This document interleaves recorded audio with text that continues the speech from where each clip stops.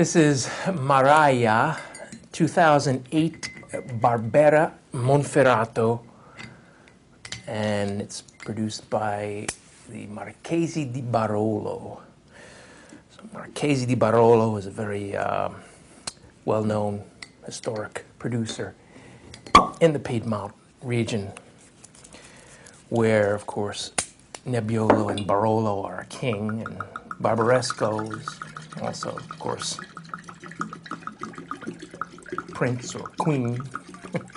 But the other very popular, very important grape that does beautifully in this cooler climate, northern Italy, is the Barbera grape. And Barbera is something that's been produced there for forever, and it's much more, you know, the Barolo, the Barbaresco, those are wines that are produced to go in the cellar and to mature for years and years.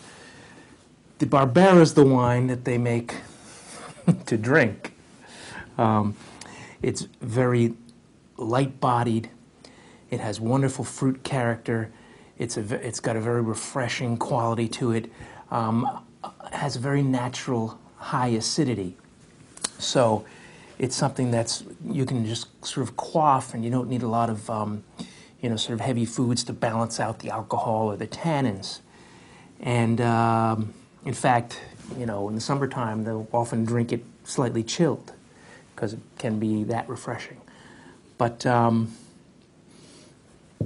and this one is very characteristic, has wonderful fruit notes, wonderful sort of cherry, berry, apple, plum notes on the nose. They blend in 10% dolcetto, gives it a little more depth, I think. And obviously they don't do any oak aging on a wine like this. Really pretty on the nose. Strawberries now I'm getting. Let's taste.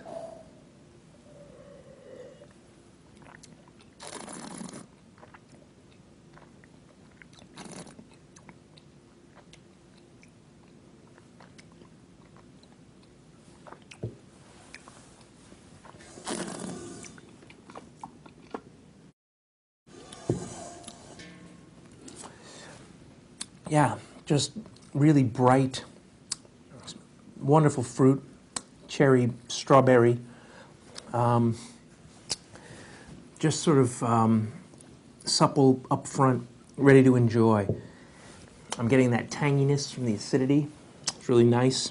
You know, there are some winemakers that have done different things with Barbera, actually have oak aged it for long periods of time and sort of tried to make it into a much bigger wine.